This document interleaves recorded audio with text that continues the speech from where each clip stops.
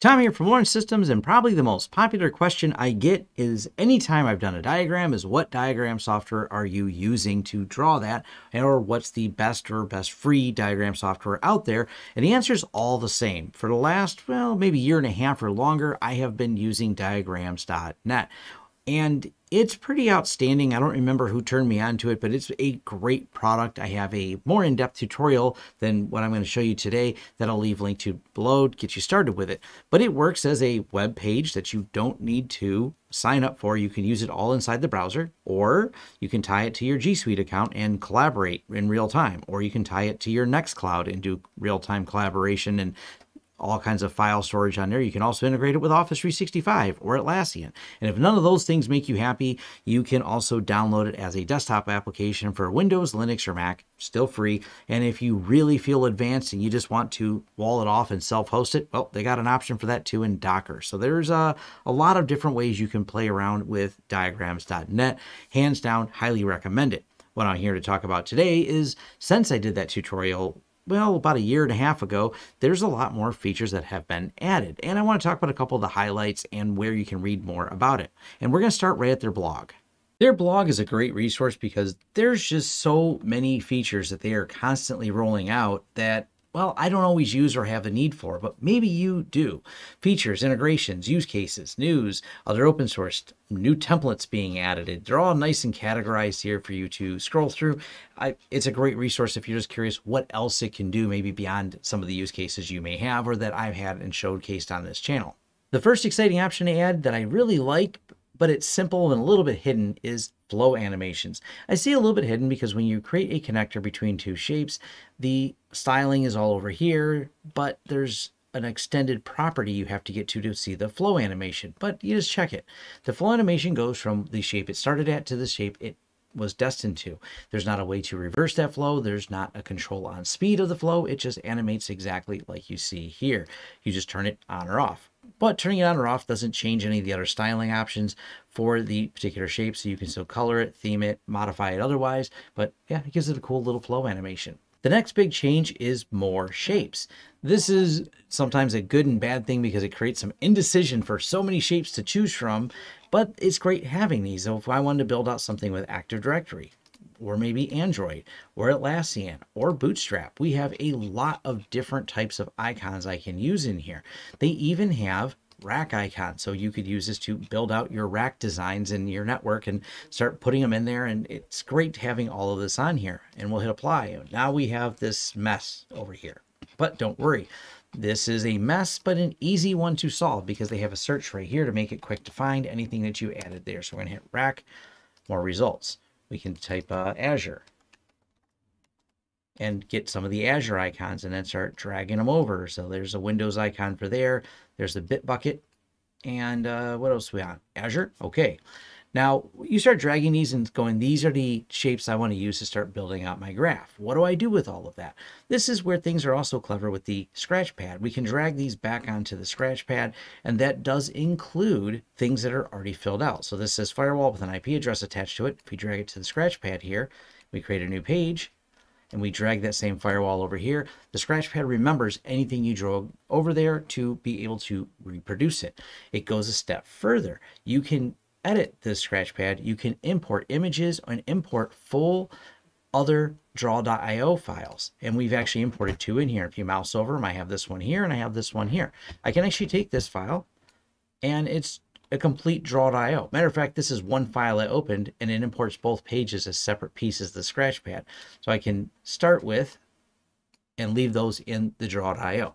Really makes it easy when you're wanting to duplicate a lot of things, start getting it started. Maybe you have a template you want to start as a base. You can add it to your Scratchpad, or when, as I said, you're doing any one particular job, you just drag the ones you want in there and then just edit the Scratchpad if you don't want them in there and say, I probably don't need those and I probably don't want that one in there, because the Scratchpad does persist even when you start a new document. Now, the next major change is themes. We're going to go in here to extras.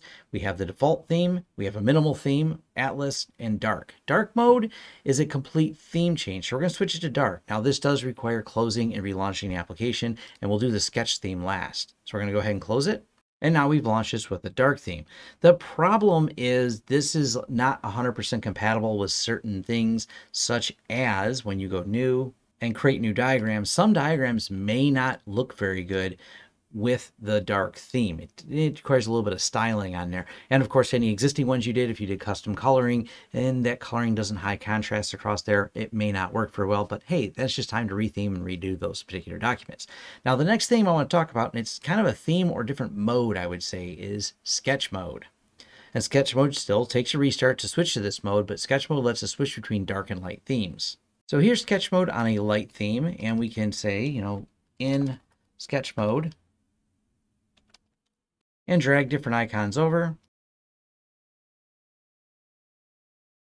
And you can see it lets us sketch things out in a pretty simple, kind of fun way. Now, what makes this pretty cool is because the dark mode, it's dark mode aware. So this is going to switch to dark mode. And look, it switched the theme of this as well. So I didn't have to make any special color changes, provided I used all the icon sets that are compatible with Sketch, which is quite a few of them, but some of the icons may not show up quite as well. And so when you're going through the shapes, you may run into some issues if it wasn't a sketch mode and you were trying to add text to it, but pretty neat that it does this. Now let's go a step further with sketch mode, and it makes it easy to theme the entire sketch.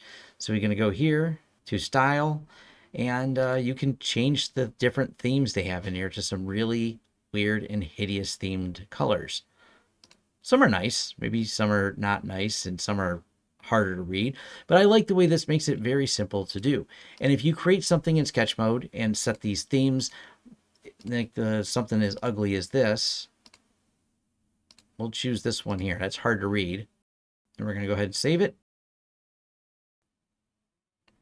Switch back to the default theme, and it's still editable in this version as well. And you can go back and change the formatting again and the style and everything. So you can still, it's still as ugly as it was before. You can still switch it. So anything created in sketch mode still works, but now when we drag things in normal mode, everything's back in normal mode. So you can go back and forth between these, and it's pretty fluid. I like the way I can do something in sketch mode to get an idea, maybe redraw it out here, but hey, it allows quite an element of fun when we're doing these and setting this up. Now, maybe in the future, I'll do another more in-depth video. There's just so many features to cover inside of Draw.io. It's got all kinds of ways you can import text, build things based on imported text in different languages. It even has a way to import tables out of SQL to understand them so you can start drawing relationships between different tables in the database. There's an extensive amount of features available, more than I'm covering in this particular video. I encourage you to go through their blog to kind of see some of the cool features and maybe some things you want to use in there. And of course, I'll leave a link to my more in-depth tutorial where I dive a little deeper into getting started with it and some of the basics to get you going and start using it. It's free, it's easy to use. I'll leave a link to their website, link to their blog, and a link to my other video. And thank you. See you in the forums. And thank you for making it to the end of this video. If you enjoyed this content, please give it a thumbs up. If you'd like to see more content from this channel, hit the subscribe button and the bell icon. To hire a Sharp project, head over to lawrencesystems.com and click on the Hire Us button right at the top. To help this channel out in other ways, there's a Join button here for YouTube and a Patreon page where your support is greatly appreciated. For deals, discounts, and offers, check out our affiliate links in the descriptions of all of our videos, including a link to our shirt store where we have a wide variety of shirts and new designs come out, well, randomly, so check back frequently. And finally, our forums. Forums.lawrencesystems.com is where you can have a more in-depth discussion about this video and other tech topics covered on this channel. Thank you again, and we look forward to hearing from you. In the meantime, check out some of our other videos.